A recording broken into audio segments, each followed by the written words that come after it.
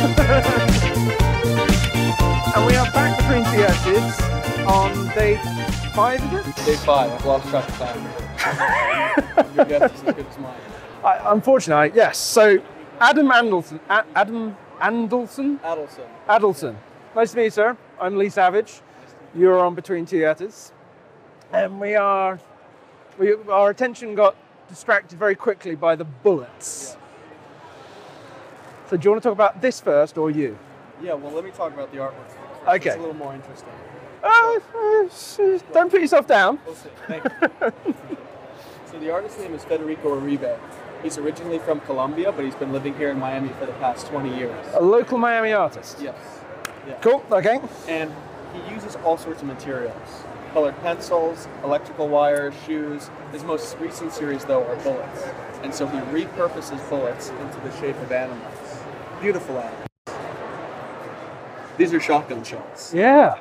Shotgun shells, and the gold part are different calibers, like 22 caliber. As an Englishman, I know next to nothing about guns. Yeah. I know there's a shotgun cartridge there, but it's just okay, so let's just start with the artist.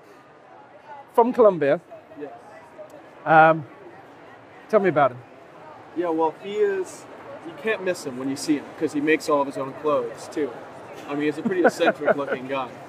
And he wants people to look at objects in a different way. And so bullets, I think, are a perfect thing for that. It's an otherwise violent medium, right? It's otherwise like, it's an explosive, dangerous, deadly thing, but yet he turns them into these beautiful animals that are full of life. Huh. So it's turning on his head. Yeah. So you said he did a series before this as well? He's been working for the past 20 years with a variety of materials.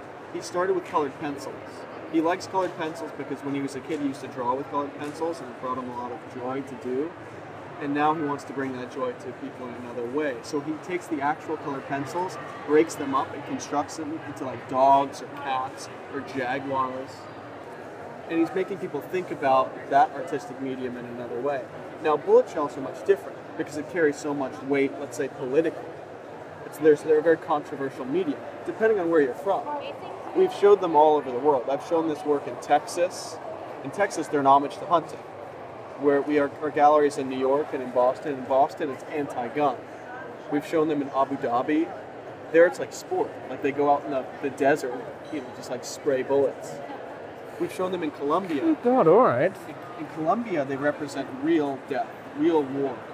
Now, this is the country that he's from. It's amazing, actually, the medium you choose to make your art with. So irrespective of what you've made it into, it's what we made it out of. Right. Wow. Okay. I did not see that when I first saw it. I just saw a magnificent horse made out of bullets. Yeah. But the deeper context of it. Right. Yeah, and the conversation keeps going. I mean, it's so interesting to interact with people at this fair specifically, because this fair attracts people from all over the world. And the responses are across the board. Good God. We won't talk about price. If you want to get in contact, what's the gallery? The gallery's Adelson Galleries. We're located in New York and in Boston.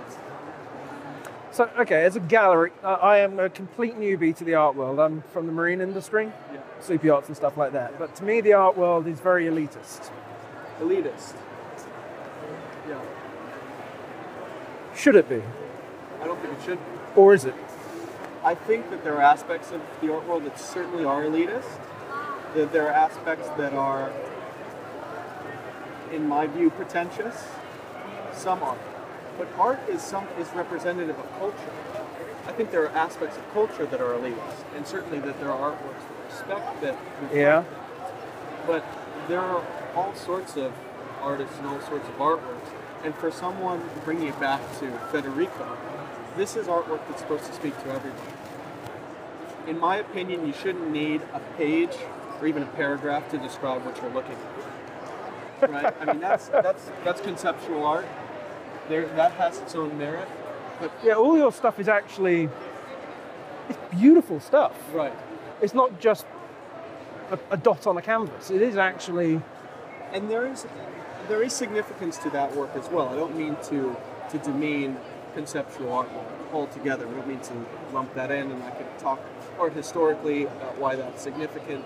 But for my personal enjoyment, I prefer to look at something that's inherently beautiful. There's some skill involved in it, and there's some depth of meaning. Skill. Yeah. Big word.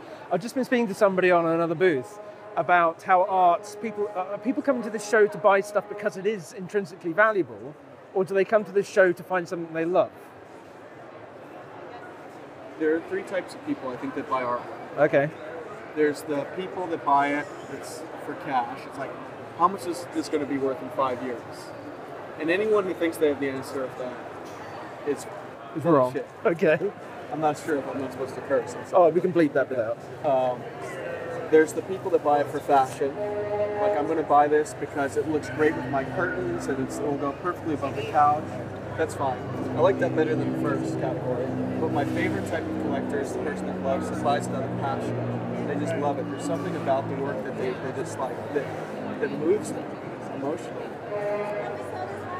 And then they have to. And is that why?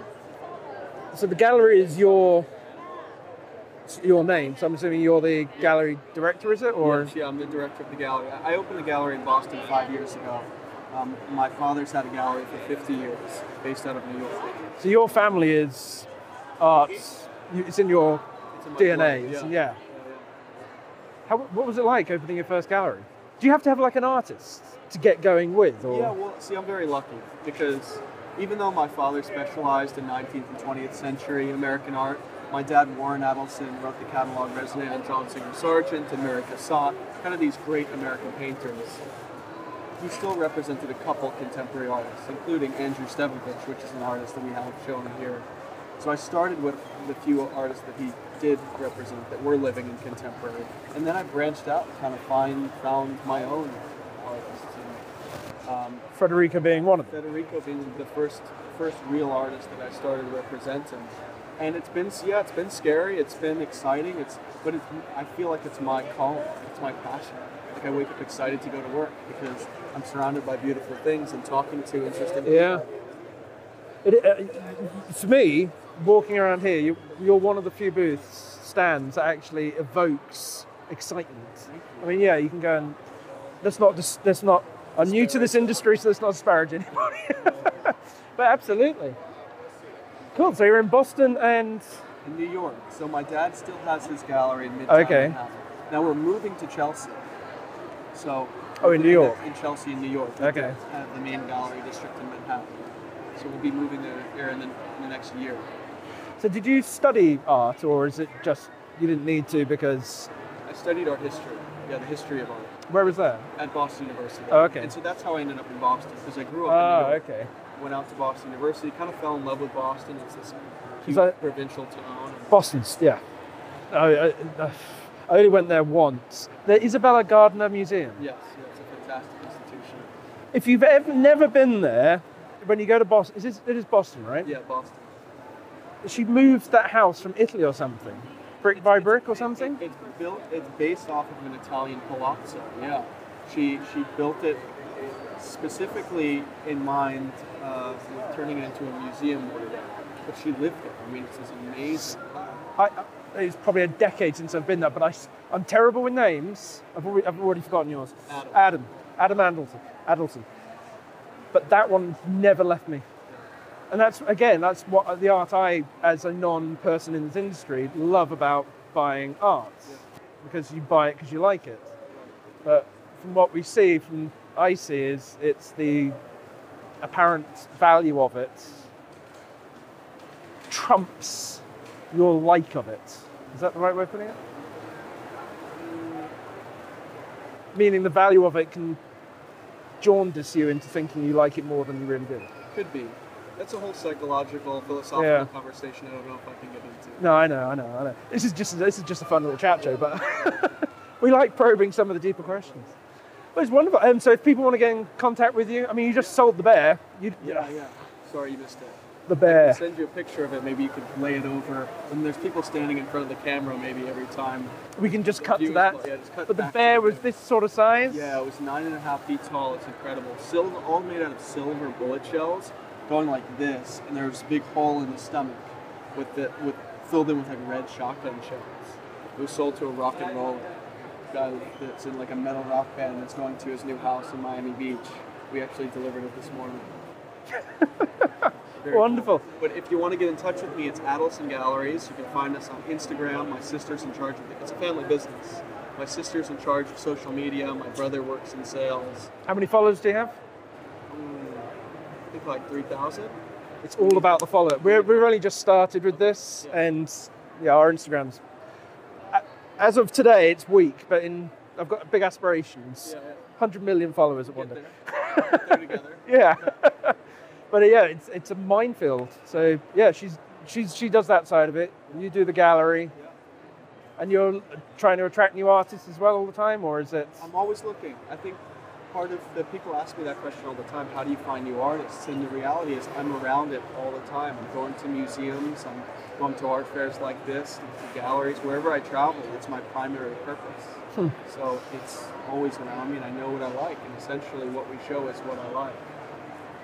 Awesome. Okay, my faith in this industry is being not restored, but being built up, because people do actually genuinely love what they do. Absolutely. Yeah.